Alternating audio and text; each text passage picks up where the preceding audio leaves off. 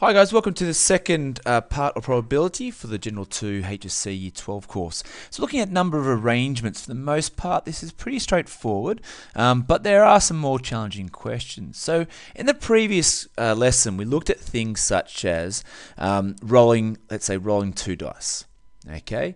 And I spoke about finding the total number of outcomes to begin with by simply saying, well, there are 6 sides on the first dice, there are 6 sides on the second dice. To define the total amount of outcomes, we simply multiply them together, which gives me 36.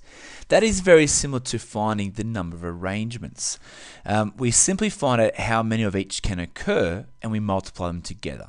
Okay, basically we're looking at A times B times C, etc. for your arrangement. So you might get questions such as, you might get 3 entrees, you might get 2 main meals, and you might get 5 desserts.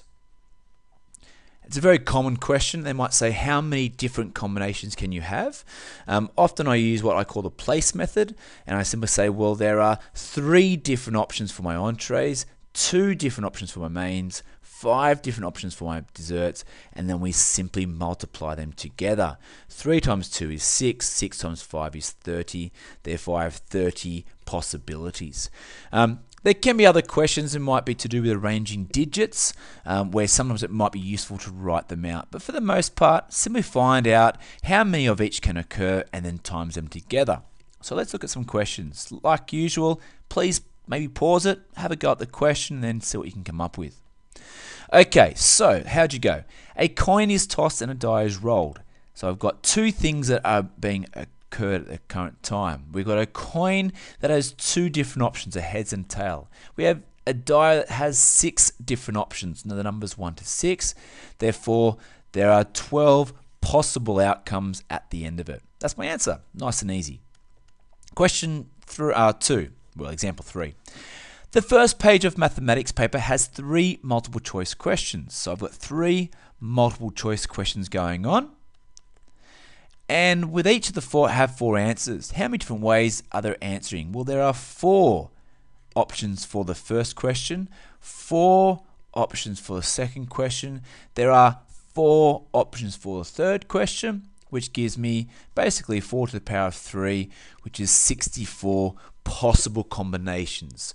If you had to write them out, that's going to be a really long time. But think about it this way: you could have things like A, B, and C, A, B, and D, A, B, and B, A, B, and C, and you could go the whole way through that. It's going to take a really long time. Okay, let's look at the next question. 3 cards are labelled C, J, and M. They can be arranged in any order. In how many different ways can these cards be arranged? Well, I'm choosing 3 cards. So again, I like to use the 3 place method, or the place method. There are 3 cards to choose from to begin with. So I've got 3 options. But now I've chosen a card, therefore there must only be 2 options left. And now that I've chosen 2 cards, there can only be 1 option left, which means I have 6 altogether. Now in class you may have heard the word factorial, which is denoted by an exclamation mark, which means 3 factorial. This can often be useful. Now obviously with a number like 3 times 2 times 1, the 3 factorial doesn't really give us much of benefit.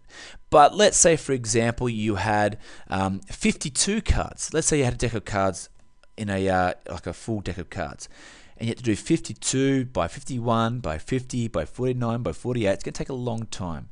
In that case, you could use the factorial button on your calculator, often denoted by the X with a little factorial. And then that would give you the total number of combinations that would happen for 52 cards. But in this case, we've only got 3 cards, which is nice and easy. The other option too, because we only have 6 options, you might actually, and this could help us with the other questions, you might actually write them out. MCJ, MJC, you would then have CMJ, CJM, and if I pull J out the first time, JMC, or JCM, and you can see again you've got your 6 options there. Now this can be quite useful for the second question, not necessarily the first question. The second question says, what is the probability that the second card in an arrangement is a J? Well, now I've got my arrangements written up there. We've got 1 there, we've got 1 there, therefore we have 2 in 6 options, which is 1 in 3 options. Okay, again, nice and easy there. The next one, number 3, it says, what is the probability that the last card is not a C? Well, you could do it one of 2 ways. You could say, okay, well that's not a C there. There's a J, there's a J, there's an M, there's an M. Therefore, we have 4 in 6 options or 2 in 3 options. The other way you might look at it, well, you have 2 options where you do have a C. So 1 take away 2 out of 6. That still would give you the 4 out of 6, which is the 2/3. So I guess a complementary event could be done that way as well. So lots of different ways that you could do that question. The other thing I was thinking for that second question, I have been asked, can you do it without having to write out the combinations? And certainly you can. A little bit more challenging. The good thing is we know what the bottom part of the fraction is going to be because we did it in the first part. If I did the place value, if I wanted to have the second card being a J, that would mean that I have got, well, if I've got 3 cards, I've got 2 possibilities here because I don't want to have a J there.